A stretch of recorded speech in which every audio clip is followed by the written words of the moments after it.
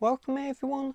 The first step to add a reaction to a message on S23 Ultra is the person you're messaging must also have a Samsung or a Android device which supports the Google messaging service. Okay, so if you're messaging an iPhone user like I am here, the reaction won't work.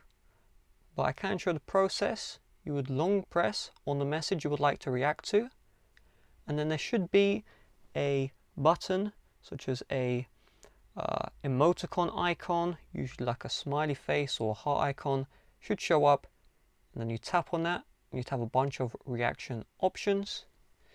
But again, as this is an Apple user, we're using SMS, that is not supported.